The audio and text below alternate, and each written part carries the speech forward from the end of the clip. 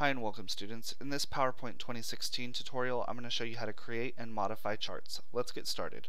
So I'm going to show you how to create and modify a column chart first, and so I'm using a blank slide here with the layout of title and content, and so we have a content placeholder in the middle of the slide, and I'm going to choose this second option right here that says Insert Chart. Alright, so if you're following along with me, I'm just going to use the default on this one, which is column, and I'm going to use this top one here, which is clustered column. So after you click Insert Chart, all you have to do is just click OK. And then what's going to happen is a chart window is going to pop up, and if you've ever used Microsoft Excel before, then you kind of understand what's going on. This is basically a representation of what you see below here, and so all you have to do is type into this area and it will update in real time below what you type up here. So you'll notice that series 1, 2, and 3 line up with the legend down here at the bottom, which says series 1, 2, and 3. And so this is where we're going to enter in whatever data we want to show in our legend. So the way that I select this is I click right in the middle and drag over to the next two cells. And so since I have those cells selected, I could then press tab to move between them. And so what I'm going to do is I'm going to type the first legend heading here, which is going to be athletics. Okay, so I type in athletics and I press tab, and then I'm going to type the second one in, which is leisure, and I press tab, and then finally the third one here, which is arts, and I press tab. Now you'll notice that as I was doing that, down here at the bottom, this no longer says series 1, 2, and 3. Now it says athletics, leisure, and arts. Alright, cool. So the legend is updated. So now what we're going to do is focus on the categories over here, and I'm going to highlight from category 1 down to category 4. And you'll see that these categories here are the horizontal axis of our chart. And so this is where we're going to type in spring, summer, fall, and winter. And so I'm going to type spring, press enter, summer, press enter, fall, press enter, and winter, and press enter. And you'll see that all four of those changed right down here. That looks good. And so now what we're going to do is we're going to select the data that we're interested in now. And that data is this one right here, from this cell, which is in B2, all the way over to D5. And so again, I just click right in the middle and drag all the way through. Okay, so I'm teaching you how to enter in data into an Excel spreadsheet right now, and this is very important to do it this way, because this way is going to be the fastest and most efficient way. A lot of people spend a lot of time moving their hand back and forth from their mouse to their keyboard because they're constantly clicking on each one of these. Instead, again, we highlight the area that we're interested in, and to move down the columns we press enter, and to move across the rows we press tab. So in this one, and typically how I like to enter in data all the time, is down the column, and then I press enter between each one. When we get to the bottom, if we press enter, it'll send us back up to the next column. So let's go ahead and type in our first number here, which is 895. So I type in 895, and since I'm moving down, I press enter, and you'll see that my chart has now been updated. The scale over here goes up to 1000, you see 895, and now you barely see these other ones because the numbers are so small, 2.5, 3.5, very small numbers. So as I continue to type these, you'll see that the numbers then are added in where they're supposed to be. Alright, so I'm going to type the next couple, and you'll see that as I type in winter, I press enter again, and there we go.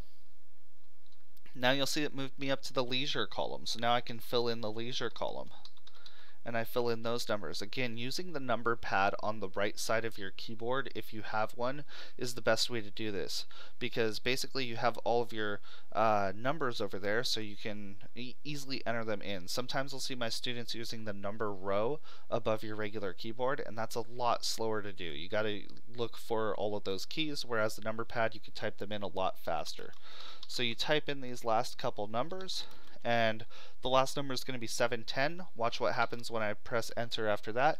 It's going to move my active cell right back up here. Okay, cool.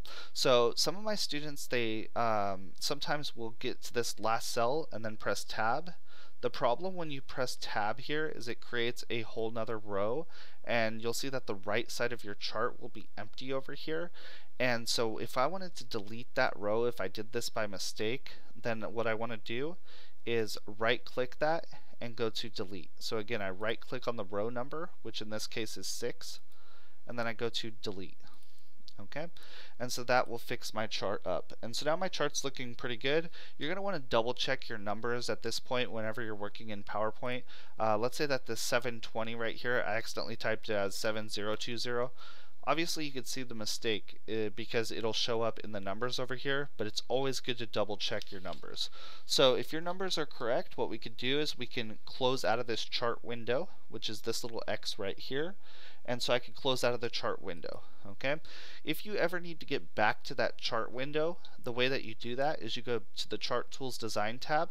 Okay, you have to be clicked in your chart to see that, and then in that Design tab you go to Data over here, and if you click on Edit Data, you can click Edit Data right here. And what's going to happen is it's going to bring that chart window back up. So if you ever made a mistake on anything, that's how you get back into that chart window. Okay, great. So the next thing that we're going to do here is we're going to edit the way this looks, as well as the modify the chart elements. And so the first thing we're going to do is take a look at the Chart Tools Design tab. And in the Chart Tools Design tab, we're going to look at the Chart Styles group, and then click this button right over here. That's the More button. And if you click the More button, it's going to display a full gallery of different styles to choose from. As you hover over them, you're going to see all the different styles. And the one that I'm going to choose is this one right here, style number 5.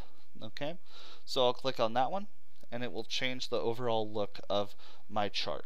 Okay, and so now we can edit the chart elements. Now notice this says enrollment comparison by category. That's kind of like already a title. I don't really need this chart title here. So one way that I could get rid of it is by changing my chart elements. The chart elements tool can be found in the top right of the chart with this plus sign. It's green, and if you click on that, you can then see what is currently being displayed. In this case, I have my axes, my chart element, grid lines, and a legend. And if I want to get rid of that chart title right here, I click on chart title, and it's going to be gone. Okay, and then the rest of the chart will adjust to that being gone. Okay, and so now what I'm going to do is I'm just going to click on a blank area of the slide to deselect my chart to see what it looks like. Okay, and so this one looks pretty good, so I'm going to leave this one alone now, and we're going to get started on our line chart. So the line chart's going to be on the next slide here, and then this slide layout, if you're following along, is a content with caption layout. And so here's our content placeholder over here on the right side, and I'm going to click on Insert Chart. And on the Insert Chart area, this is where I could choose from a list of charts. I said we're going to do a line chart on this one, so we'll click Line Chart. And within the line chart, you can see all the different types that they have, like line, stacked line, line with markers. And I'm going to choose this fourth option right here, line with markers, and I'll click it, and you'll see that this is basically a line chart, but it has little dots wherever the markers are. Okay, and then I'll click OK, and you'll see that the line chart will be input. And now once again we're entering in this data. So the first thing once again is I'm going to highlight my series. Okay, on this one I have 3 different series, and so I'm going to type in on this youth, and I'll press tab since I'm moving across the row, and then I'll type in adult, press tab, and then type in senior and press tab to finalize it. There we go. So I have those 3 now done, and you can see down here it says youth, adult, and senior, so that's looking good. And so the next thing that I'm going to do is enter in my categories right over here.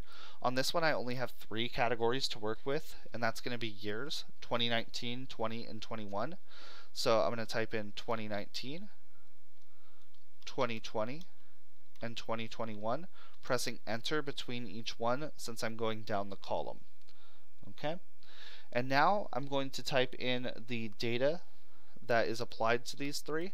So these ones right here are going to be my data. Remember, because I only have 3 rows of area that I'm interested in typing in, or 3 rows. Okay, 3 years worth, and I'm going to type in those again using the number pad and pressing enter between each one.